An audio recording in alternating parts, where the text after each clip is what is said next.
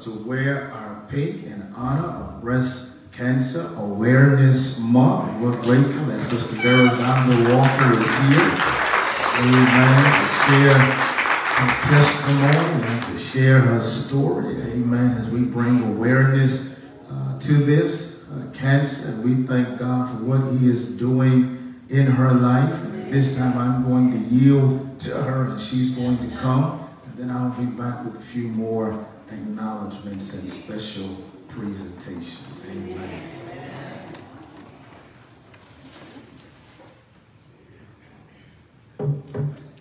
Good morning, everybody. Good morning. To God, our pastor, and everybody in attendance today. I just want to go over some basic information about breast cancer awareness this month. Of course, most of you guys know my story. Let me get the exact name. Invasive ductal carcinoma in situ, grade high, stage 3 breast cancer. So there are several different types of breast cancer out there, and none is greater than the next. We need to make sure that we are sharing awareness with everyone, not just with men and women, but everyone, because this fight affects us all. My cancer journey actually started off nothing about cancer at all. I actually went to my PCP and we were inquiring about like my weight gain and why I wouldn't stay down, why I had to work out like crazy for the weight to stay down. So we actually ended up running a few tests, and it comes to find out I had a thyroid issue. So that was the actual resolution to their problem. But during that same conversation, we were having a conversation about my family history, about my grandmother passing due to cancer, and about her mother passing due to cancer. So my doctor actually recommended that I get a mammogram, in which normally they don't recommend you start getting mammograms until you're 40. I'm 36, diagnosed with stage 3, no telling how long I've had it. We get educated to do self-breast exams, but we don't really know what that means unless we're in the medical field. That's one thing that I want to bring awareness to everyone, to make sure that you're doing your self-checks and make sure you're getting your mammograms. And literally within 2 weeks, I got a call from a specialist saying that we needed to go ahead and do a biopsy. We completed the biopsy. At that time, this was my new surgeon who actually was like, oh, the girl that threw off the red flags on the first mammogram. And then sure enough, a week later, I was diagnosed. And she was like, oh my gosh. She was like, I really didn't think this was gonna happen. So from there, we did the mammograms. I was diagnosed July 7th of 2021. We got my port installed. I did 16 rounds of IV chemo, which the IV chemo only struck down 1.7 centimeters. So then we were required to do the DMX, so I had to get both of my breasts removed. From there, we went to 28 radiation sessions, countless labs, countless tests. I don't know how many PET scans I got, but it's a process. And if we can prevent anyone, if we can prevent one person from being able to go through this, that's what I want to do.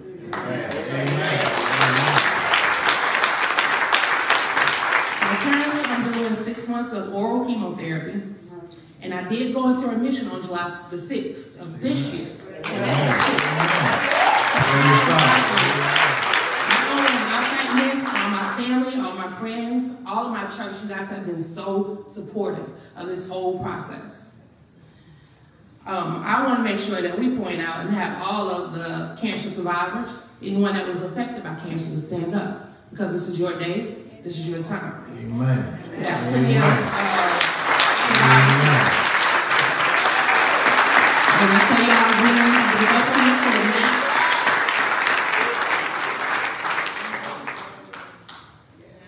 now, I basically made myself an advocate of breast cancer. Just wanted to give some basic information because there's so much info out there. This will be out in the foyer. One main important part is that 1 in 8 women will be diagnosed with breast cancer in their lifetime. So we literally count 1 to 8. The people in the church, then at least one of us may be diagnosed. A lot of people don't know that chance. They say the millions and the numbers, but when you look at it and break it down to 1 to 8, it makes a reality set in. Of course, they talk to you with your doctor about getting your screenings at 40.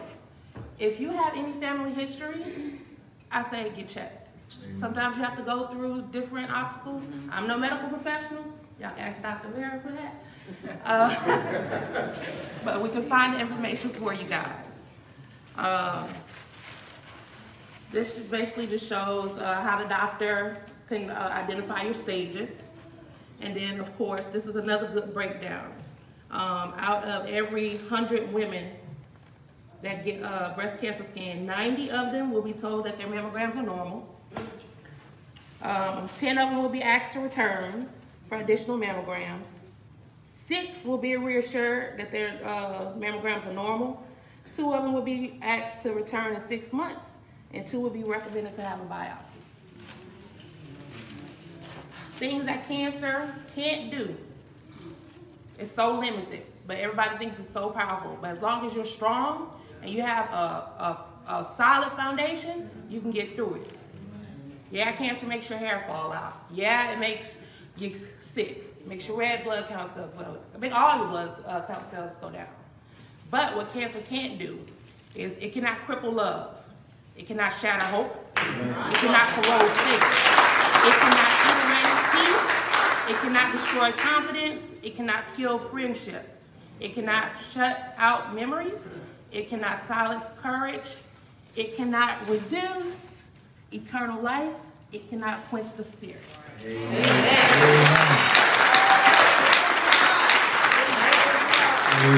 Let's give Sister Verazanda a hand. Don't stay right there for us if you will. We have some presentations for you. Amen. We are encouraged by her fight and by her faith. Amen. She shows up to worship as often as she possibly can when she's feeling well. Amen. She still pays her tithe and she still participates with us, amen, as a member of our church. And we are grateful for the connection that we have with her. When she mentioned to me last year that she was diagnosed with it, I told her that she would not fight alone. Great Starlight Baptist church family would fight with her. And it's been a fight, amen. But she still has faith in God. And God is honoring her faith. And she is a living testimony that God is greater than cancer, amen. Seed in Christ, as my father would say, is greater than the seed in cancer, amen. Along this journey, she's used this opportunity to bless others. Last year, she wanted to bless other cancer patients at the Mary Bird Cancer Center right here in Covington. And so we purchased care packages last year for them, and she's doing the same this year. Our church has committed to 25 care packages. The amount of the care packages are $10, and immediately after service, she will be in our coffee shop. And we ask that you will sponsor at least 2 care packages, amen, for those who have Mary Bird receiving treatment, amen. We want to make sure that she goes beyond her goal, amen. Also, our health ministry, Dr. Vera is coming. We have a presentation for you on today. On behalf of the church and the health ministry, we want to let her know that we continue to support her. Amen. We continue to support her, not just in words, but also in deeds. Amen. So this is a small gift of token from the church to say we love you and that we will always be a part of your team. Yes. Always. And we also have another gift that we're going to ask everyone else to understand what we're doing for her.